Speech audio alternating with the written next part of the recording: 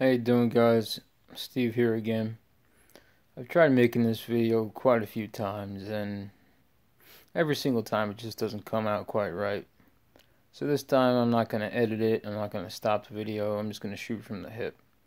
This is going to be a mental health rant, and it might be a little long, so if you're willing to listen, I'm going to shed some light on some things that have been pissing me off. Some things you guys may already have heard of and may have already thought of, or some things that might be new to your ears and new to your learning, new to your brain. Just a quick summary. About a year ago, I was diagnosed with generalized anxiety. I was quickly put on medication, which I felt was too quick. I was too quick to jump onto medication. I was weaned off of my medication, which was Klonopin, anti-anxiety medication. I was weaned off too quickly, and as a result, I developed major depressive disorder, and I'm still continuing taking Klonopin, and now I have to take an antidepressant because my serotonin levels have dropped tremendously low, which I believe the root cause is my too quick of a taper off or weaning process off my Klonopin. So there's the pre-story. Now this is the stuff that pisses me off. Is the FDA, the pharmaceutical companies, and psychiatrists, and the mental health world, the mental health community. So first off, the FDA is the Food and Drug Administration. I don't understand how one group of people, an organization, can be in charge to say what's wrong and what's right with medicine, and also what's wrong and what's right with food. Who's to say that these key drugs are the only ones that are effective? And I think they're closely tied with the pharmaceutical companies, and I think the FDA's pockets get filled by the pharmaceutical companies quite often, and it trickles down to the psychiatrists. But first of all, I'd like to say that the FDA, they approve drugs from pharmaceutical companies who do studies on the public, people like us. Now, they say they're doing a test on antidepressant. Now, say the antidepressant is Prozac. Say they did a test on, let's just say, 1,000 people with major depressive disorder or moderate to mild depression. Now, it worked for 750 out of 1,000 people. That's great. It's 75%. It worked for 75% of the people. Now, there's 6 billion people in the world. How do you know which medication is right for you, if this one, if Prozac, for example, is the one for you? You don't. That's the sad truth about it. And the FDA doesn't care. The pharmaceutical companies don't care. The psychiatrists, they don't care. Because it's all about the almighty dollar, in my opinion. To my knowledge, there is no scientifically proven fact on what causes major depressive disorder. There are many assumptions and many studies that have been done to try and find the root cause of major depressive disorder, and the only assumption comes from low serotonin, low norepinephrine, and low dopamine, which are three pretty big chemicals in our body that regulate mood. The other one being epinephrine. Now, it boggles my mind that drugs can be approved. You can approve a drug that is supposed to cure major depressive disorder when we don't know what the cause of it is already. Now, I know antidepressants are out there, and there's a slim choice on what you can choose. There's not many options, and it's kind of scary to think of the options that have been denied by the FDA. But I think that the FDA and the pharmaceutical companies have each other's hands in their pockets. It's I'm sure somebody's been bribed and has pushed a drug through without proper research. Now, when I say proper research, I mean more than just studies to see if it's effective. I don't think there's been. I think there should be regulations on what medicines come out and what they do to a person long term, and how these medications affect your brain.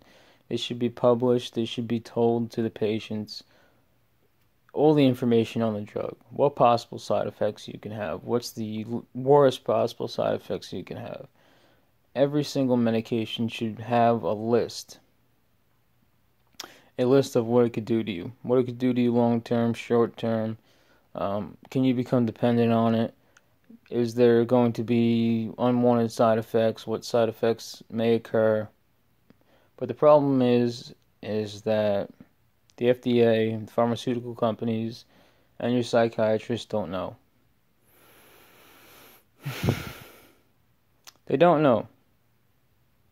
Now, what pisses me off is, how do you call yourself a doctor? How do you call yourself a professional if what your work is guesswork? Anybody can sit behind a desk and say, well, let's try out this medicine. And let's try out this medicine. Or let's try out this one, because this one didn't work for you. So people get caught in the trial and error of psychiatric medications. And unfortunately, it's at the cost of you. It's at the cost of your wallet. If you're on disability, it's at the cost of taxpayers. It's at the cost of the public. It's not at the cost of the psychiatrists or pharmaceutical companies or the FDA. It's sad. The FDA doesn't have to take these medications. The psychiatrists don't, and the pharmaceutical companies don't. The public does. It's sickening. I've seen some pretty shitty psychiatrists, and the first one that I saw, I told him that I was depressed, and I thought it was more depression than anxiety. And he looked me dead in the eye and said, I won't prescribe you an antidepressant, and you're not depressed. After I just told him I'm depressed. My second psychiatrist, I told him I want to get off of Klonopin because I don't think I should have been on it to begin with. And he told me that he doesn't deal with patients who take benzodiazepines, and he's not sure on how to get me off of them properly. So he shrugged his shoulders and said, hey Steve, just take the pill, cut it in half once a week, and just get off of it in about 4 weeks. So I tried it. It's fucking hell. Living hell, trying to get off benzodiazepines. Now, there's so much information out there on, and you'll see it in the paper and you see it all over the news, how we're trying to bust people doing heroin, and drug dealers with heroin, and opioids. There's so much of the news about that. Well, I'll tell you, and I know from experience and from watching people's videos and reading plenty of information and studies, and a benzodiazepine withdrawal is 10,000 times more difficult than any other withdrawal there is known to man. It's the worst. And it's not regulated. There's doctors out there who have no fucking clue on how to get you off of medication. They don't know how to get you off of your antidepressant properly.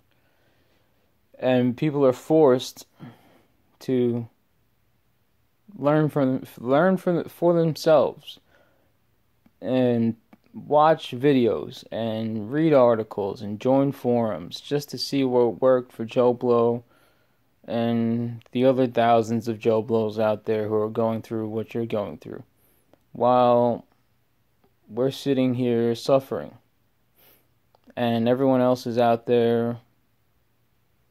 The FDA's out there making their money, the pharmaceutical companies are out there making their money, and the psychiatrists are out there making your money. You go there time after time after time.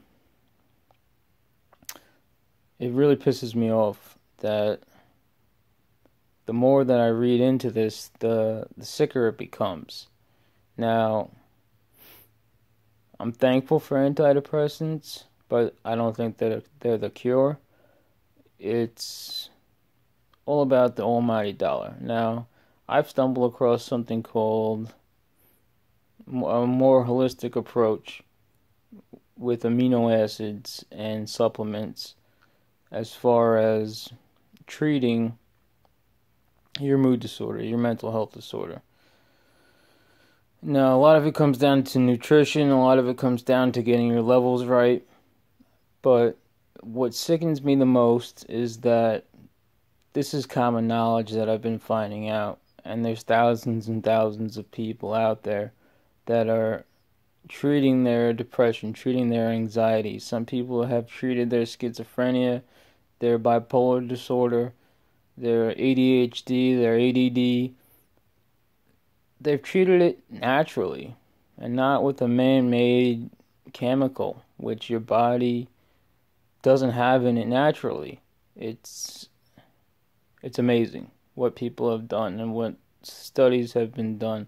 But what sickens me the most is when you go to research this, more studies have been done on pharmaceutical drugs than they have been done on natural supplements. You know, stuff that God put on earth. If you don't believe in God, stuff that was naturally made. You know, whoever put it here, but it was here for a reason, and it's in your body for a reason.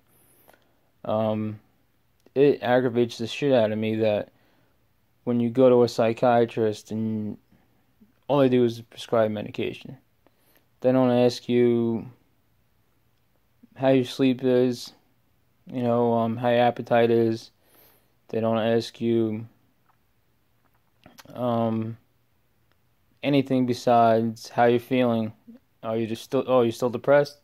Let's change your medication, or let's up your dosage, and come back to me in 2 weeks and see how you're feeling. Thanks, doc. I could have done that by myself if you just gave me a prescription pad and a pen. You know, what I think needs to be done in this country is there needs to be more regulation. There needs to be less greed, which I know is never going to happen. There needs to be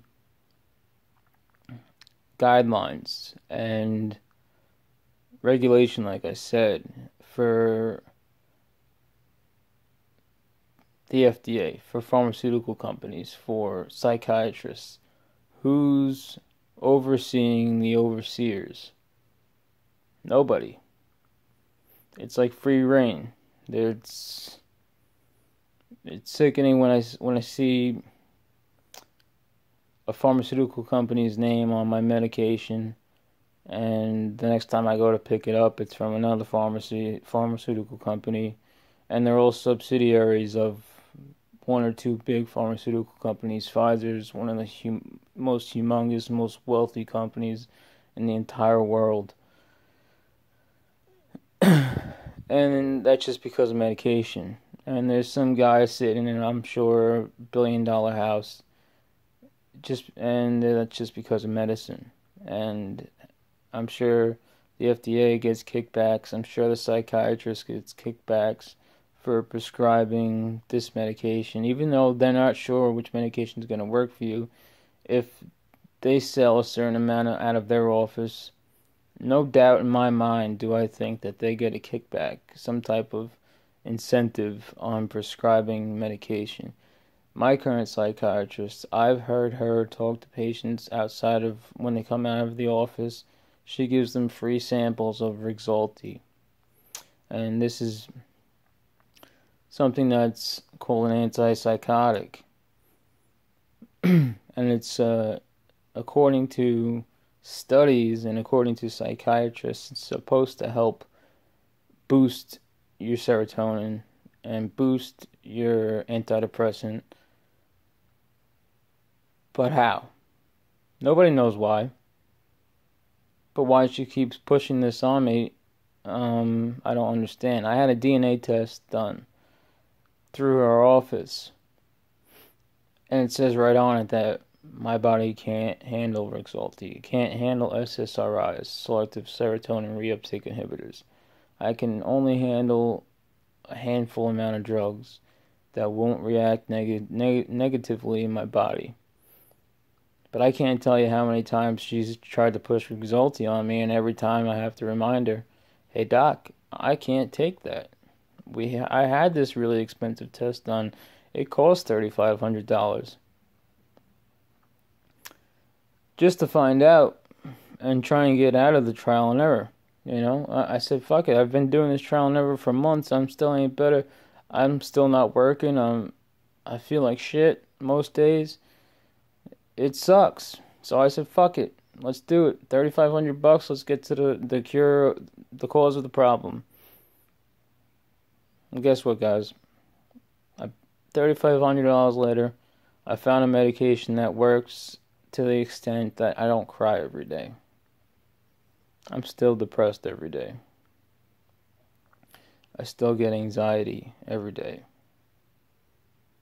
Now, what I think needs to be done is that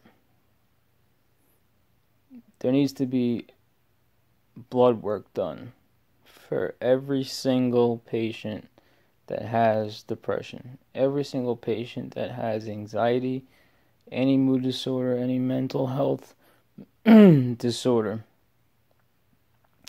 Blood work has to be done because the body is such a complicated machine, and there's so many moving parts, thousands and thousands of moving parts and systems and ways things work and precursors to make this, to make another compound and make another compound to eventually lead to the final compound. It's amazing. And what I'm getting into is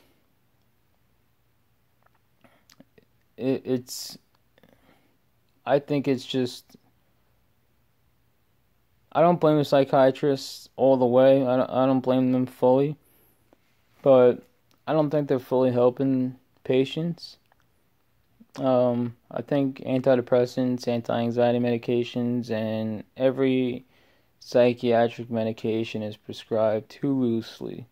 And it's not regulated and it's not overseen properly.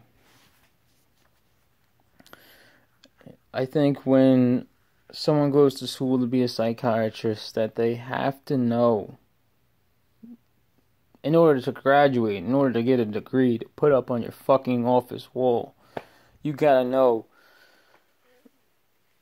the ins and outs of every fucking medication. The way to get your patients off the fucking medications properly. How do you consider yourself a fucking professional if you don't fucking know half the shit and how your patients are going to react to it? And how do you possibly not know how to get someone off of something? Especially the guy I saw doesn't know how to get me off of Klonopin properly. He's been a psychiatrist for 50-something years and he's ready to retire. How do you come across a doctor so naive, so ignorant? You know, it's a fucking sick world. You know, and if you're not in it, you won't understand. It doesn't make any fucking sense. You know, and the only thing that I can rationalize about this whole thing is just greed. You know, psychiatry is guesswork. Pharmaceutical companies are out there for money. It's sick. It just, I watch YouTube videos all the time of people who trying to get off the antidepressant, or people who are trying to get off of the benzodiazepine, or people who are trying to get off their psychiatric medication, and they're having such a hard fucking time because they're not told that your body becomes dependent on these medications. You're not told anything. There's pharmacies out there who are supposed to give you, by law, a guide on your medicine and possible side effects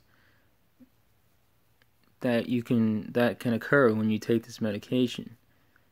I've been to pharmacies that don't even give you the guide. They don't give you any information. And you can ask them a question about how it's going to help you, and they say, oh, well, didn't you ask your doctor? Your doctor should know. Why the fuck are you a pharmacist? That's a whole nother rant. But psychiatrists are guest doctors. You know, they're less accurate than the fucking weatherman. Less accurate than your average meteorologist. You know that everyone says that. You know that. I don't understand why the weatherman makes so much money when he's only right 50% of the time, but I don't understand why psychiatrists make so much money when they're probably only right 10% of the time. I think that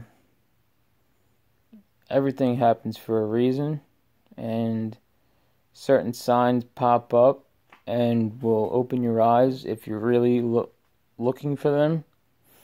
I've come across some new information about amino acids and getting your blood levels right, and how simple things like vitamins and simple things like nutrients and supplements and precursors to precursors to precursors, and how things work to be able to build up the necessary chemicals in your brain and your body to run naturally.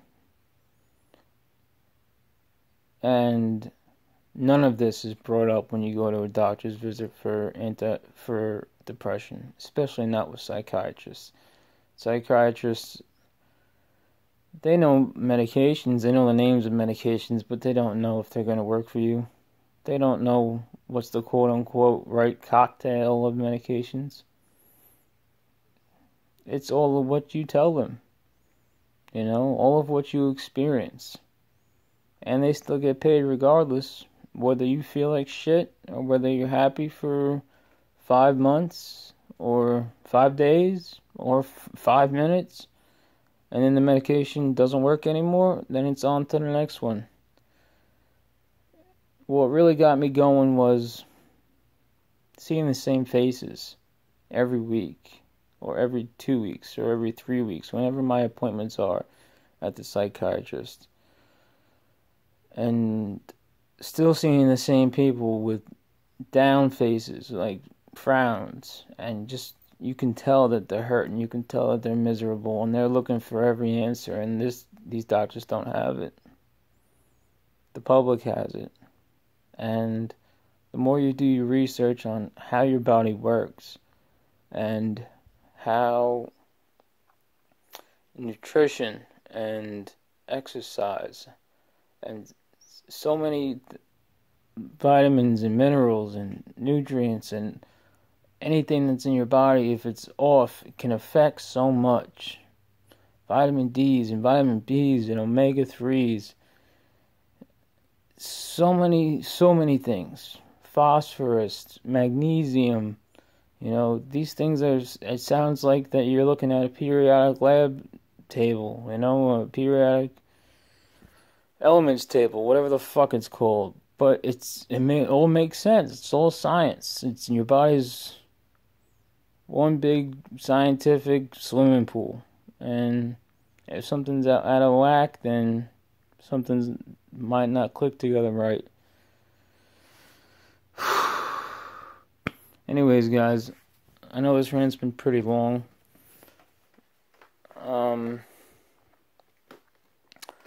I'm not gonna sit here and say that I'm not grateful for the medication, but I'm pissed off about how it all works. And I want to apologize to anyone out there who's having a hard time, because there's not a lot of people who understand what you're going through. And there's not a lot of people who understand mental health. I had no idea how in-depth and what goes on before I got into it, before I was in it myself. I think that everything happens for a reason, but I think that there's also a cure for every single thing that's alive, because I think that everything can be conquered, even the greatest of illnesses. And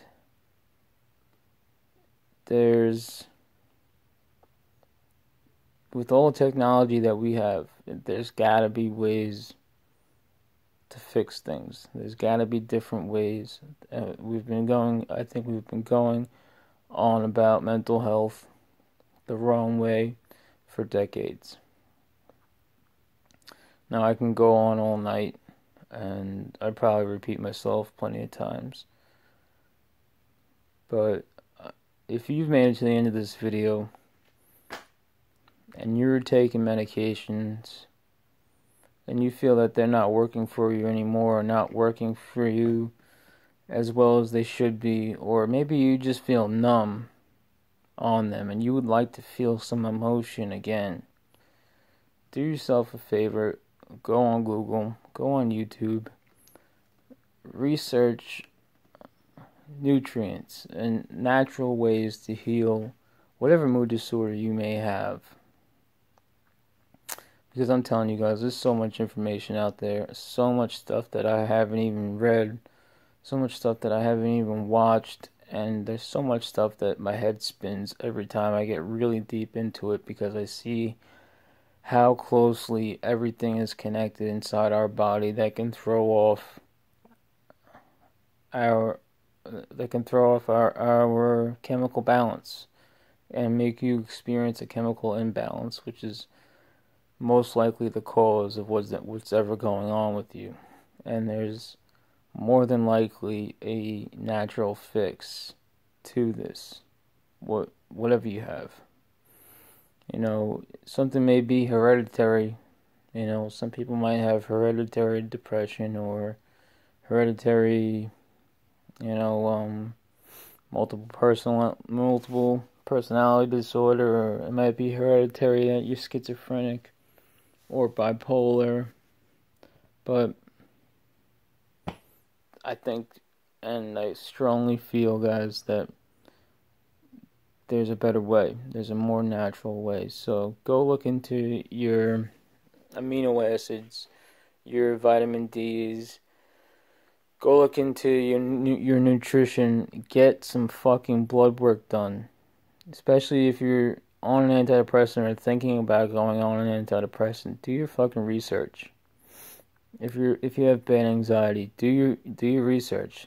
If you hear voices in your head, do your research. If you have ADHD, you can't sit still, you can't concentrate, do your fucking research. I mean, that last one's kind of an oxymoron, sorry, but if you have ADHD, I know it's going to be hard for you to do your research, but have someone else do it for you, because maybe you can't concentrate that well. But if you're fed up enough like I am, you'll do your research. You'll try something else out. And I've come across so much information online and more things like 5-HTP L-tryptophan, L-tyrosine, phenylalanine, DHA, 5-HIAA, all these fucking things, omega-3, how our body, we consume 20 to 1 bad fats to good fats. That's a terrible ratio. I can go on all night, guys. But I want you guys to seriously look into your illness, and not through a medication standpoint, but through more of a supplemental standpoint, a more nutritional standpoint, and don't stop fighting and find that answer. Get off. My main goal is to get off my medication, to feel normal again, to feel love and laughter and anger, like true anger, and feel true emotion again, instead of trying to fake it. Because I feel like that's what I'm doing on my medication, is faking it. And I tell people that I'm fine, and I tell people that I'm getting there, and I'm probably lying through my teeth. So looks like my phone's about to die, but I just want to leave you guys with one message. Just because a doctor has a degree does not make them any more better than you are. Just because you're on medication doesn't mean that there's anything wrong with you. Don't feel bad that you have to take medication to feel better. But also don't be ignorant to think that medication is going to be it for you for the rest of your life. Try something new. Change something in your life. Change how you've looked at your mood disorder, your mental health disorder. Change it. Because I know that I'm changing how I look at mine, and I know that I'm changing how I'm going to treat mine. Whether it be with my doctor's help or not, because I'm fed up with it. Like I tell you guys all the time, you keep your fucking heads up, you keep fucking fighting, keep fucking surviving, and you keep doing your fucking research.